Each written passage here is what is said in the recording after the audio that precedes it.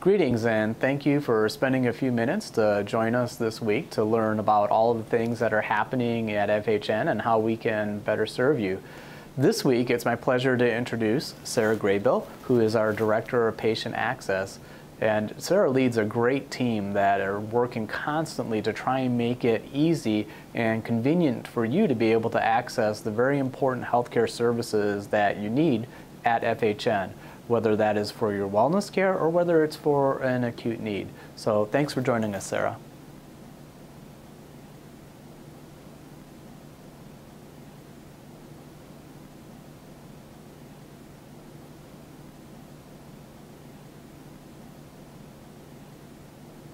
Well, COVID-19 certainly has brought about a lot of opportunity for us to really change the way that we've delivered healthcare to our communities.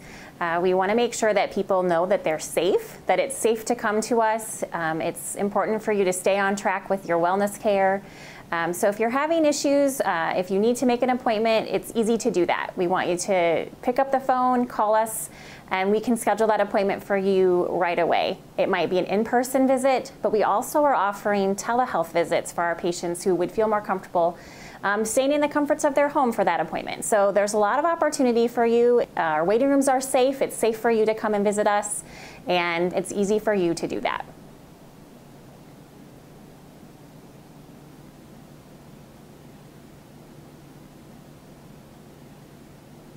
It absolutely applies to all of our patients. We want the scheduling process to be as easy as possible for our patients. So when you hang up the phone, you're going to know exactly when your appointment is. You're going to know instructions about that appointment, what to bring with you, where to check in. Now that we've made some rearrangements to our waiting rooms, there might be instructions about waiting. But you're going to have that appointment before you hang up the phone, and you're going to know everything that you need before you come.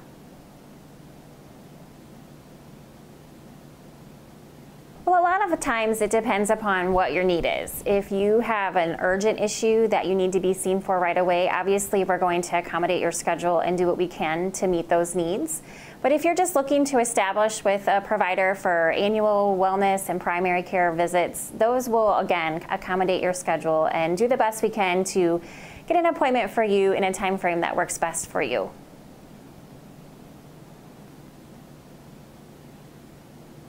Well, there are several options for our patients. We have partnerships with Physicians Immediate Care. If you have a more urgent after-hours need, they're available for you. Obviously, our FHN emergency department is also available 24 hours a day, 7 days a week, 365 days a year. And then we also have really widened our scope of services that we can provide to our patients. Many of our providers offer a virtual visit, a telehealth visit, that you can connect with your provider via video and review some of those things that you have going on with them. So it's another great way for you to connect with your provider. If you're not comfortable with the video, you can also just arrange a phone call with your provider as well. And then also just messaging your provider through My FHN Patient Portal is another option if you just have a question that you need to be answered. The portal is another great way for you to be able to communicate with your provider.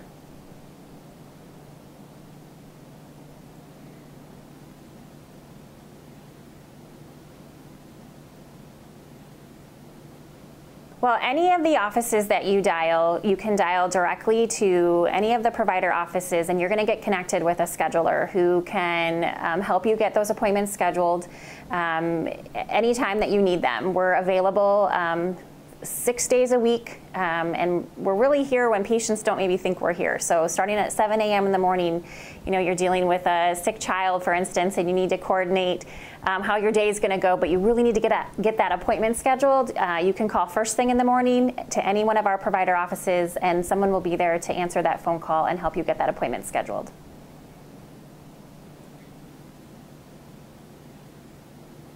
Well, as I mentioned earlier, any of our provider offices, you dial that number, you'll get connected with a scheduler, but we also have a toll-free number that is available for our patients to call directly. That number is 1-877-600-0346, extension 965. If patients are on our web or on our app, there's also a click to call at the bottom of the app as well. So it's really super easy for patients to get a hold of us.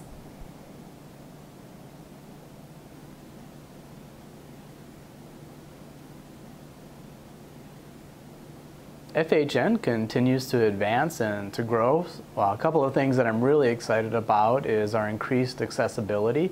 So we've been able to do more elective cases, more procedures, getting people into our doors a little bit quicker.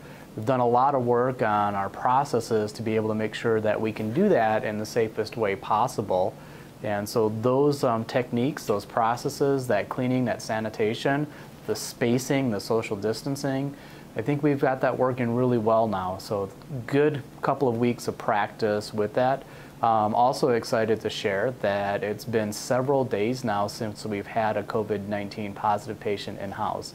So currently, as I'm speaking to you, or this filming, is we have no COVID-19 positive patients at FHN Memorial, which is the first time since the pandemic began. So I think that's a very good outcome and shows that things are working. We've also been able to host 2 community-wide testings partnering with the Stevenson County Health Department, and combined we've been able to test 284 of our community members. So being able to provide that service for free has been something that I'm very proud of FHN being able to reach out to do. So lots of really good things happening throughout our organization. Some non-COVID-19 related updates is our mental health crisis stabilization unit. The construction is on schedule, well underway. And so I'm really glad that we have that process moving to help service a lot of our behavioral health patients and those with mental health needs, especially at the time of being in crisis, to help alleviate them from being into our emergency room.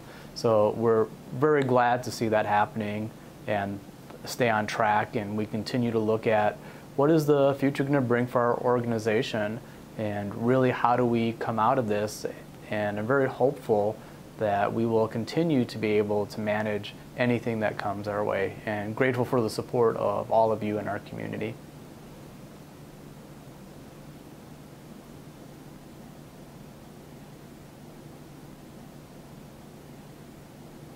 As Illinois moves into phase 4 of the Restore Illinois plan, there's a lot of detail that we've had to become familiar with as far as knowing what is allowable, what's not allowable, what's happening throughout our communities with restaurants, with theaters, with a lot of other activities for group gatherings. One of the things that we're looking at, does this help us to expand our educational offerings? Does this help us in some way, shape, or form help put community members at ease as they come into our doors? I think as we move into phase 4, there's a lot of things that don't change. And when I say that is because we are a healthcare institution, we do have a lot of higher standards that we have to meet and to continue to observe to make sure we are protecting our most vulnerable population. One of the things that we're looking at the early July is relaxing some of our visitor restrictions. So being able to open that up very gradually, and as long as we can maintain the safety of our patients as well as our visitors, I think that'll be something that's a welcome change. As we move into phase 4, it's also important that we continue to be cautiously optimistic, which means that adhering through some of the recommended guidelines and not really declaring victory over COVID-19, because it's still very much present and it's still very much a part of our day-to-day as healthcare providers. And so we want to make sure we don't lose focus on that. And then as community members, again, enjoy and just please act responsibly. Know when to maybe excuse yourself from a situation where you feel like it's going to be overcrowded or you're not going to be able to have all of the hygiene or sanitation needs that are available to keep you and your family safe. So phase 4 is an exciting time, and if we do it well, we will continue to advance and combat COVID-19.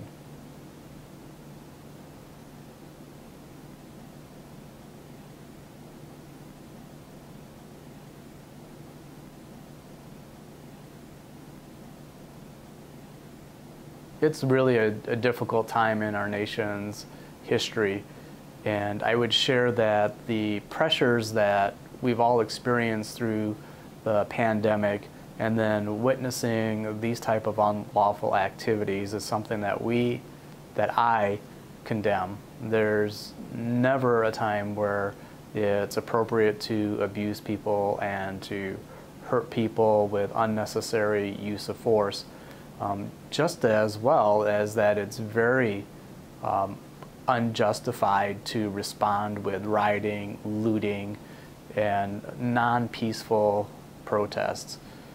That also is an injustice and not the right way to respond. To make sure that we are openly talking about inequity, that we are addressing issues directly, is the best way to go. Peaceful protests, bringing things out to the forefront so that we're not able to ignore or to brush those things away, but to really come and have meaningful conversations about how are we going to become a stronger, better nation, and how are we going to heal. With that said, I think it's also a great opportunity for us to really come together, to be thoughtful about what we do moving forward, and also make sure that these situations don't persist and that they don't continue and they are not acceptable.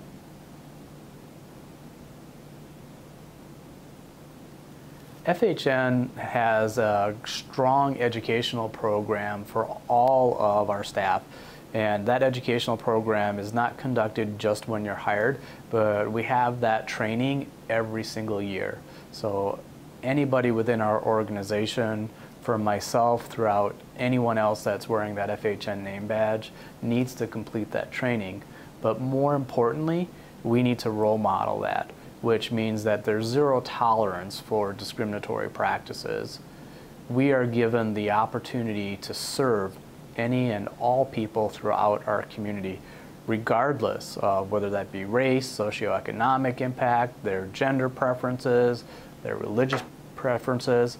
None of that matters. They're all people that we are privileged to serve. At the same time, we have an incredible amount of diversity amongst our organization, which makes us a stronger organization. And we just really don't have time to have to deal with anybody who is being discriminatory. Within our mission statement in FHN, respect, dignity, and compassion are pillars of what we do. And there is no place for discrimination as we look at those pillars. Our workforce standards incorporate those words: respect, dignity, and compassion for each other as employees and coworkers, and also for all of the families, which again, we're privileged to be able to serve.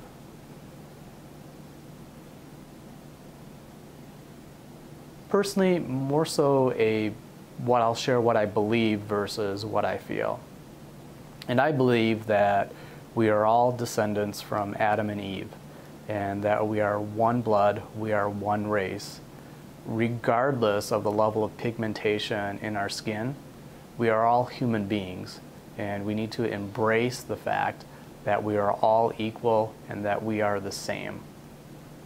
If we can make sure that we keep our minds open, and more importantly, our hearts open, there is so much more potential that we have to work together and to improve the well-being of all of our community, which is where my passion has been as a caregiver, is to help any and anybody, all of my brothers and my sisters.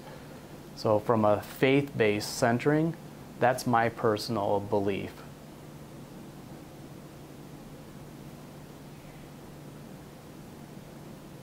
For any community, and of course I'm much more focused on our community, is to make sure that we don't shy away from having uncomfortable conversations.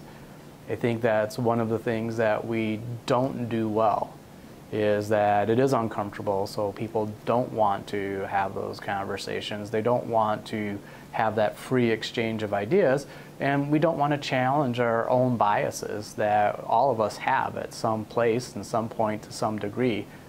And the more that we accept that there is bias, and the more that we accept that it's a conversation that we need to have, the better off we're going to be as a community.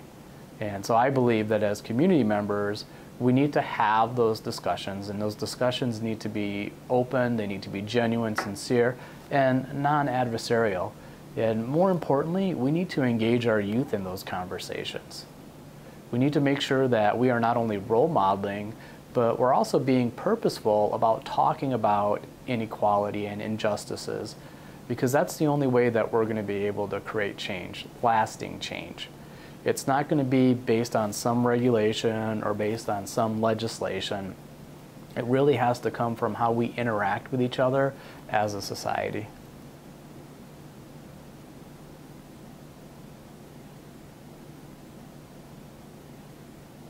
I believe that it's critical as a healthcare organization that we are role modeling the way.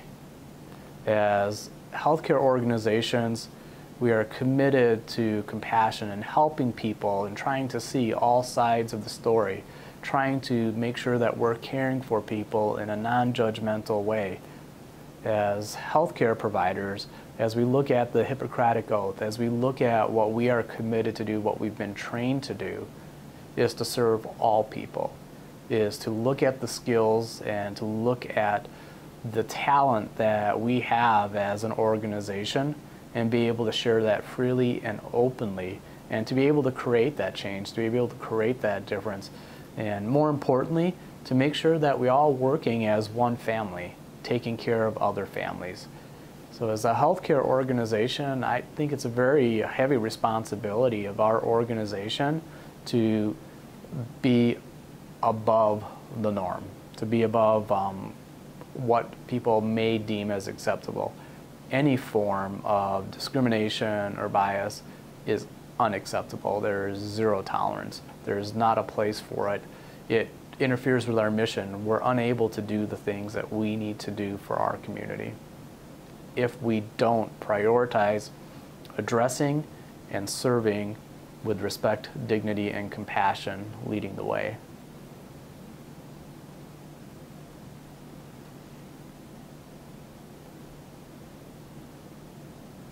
As we prepare for the 4th of July, I'd like to start by sharing a safety message. It's one of those times of years where we have great cause for celebration.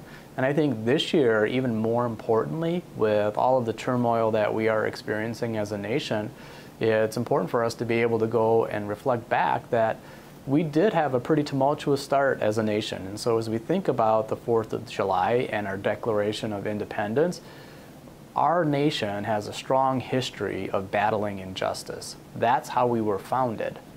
With that said, we usually celebrate that in very hot weather environments, so it's staying hydrated. It's also making sure that people that are using fireworks are trained to utilize fireworks to avoid injuries. We do oftentimes see, unfortunately, avoidable admissions to our emergency room. It also tends to be a time of year where people get a little overzealous on their yard work and home projects, so making sure that you are exercising safety throughout that. But knowing that your FHN providers are here for you and that we're ready and able and willing to serve should you need an appointment.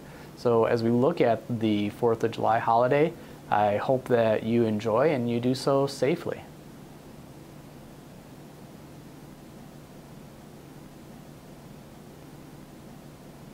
I think this is a wonderful time of the year for Northwest Illinois. We have so much available for us to be able to enjoy. I know my family and I were personally looking at scheduling a number of bike rides. We have some camping trips in the local area.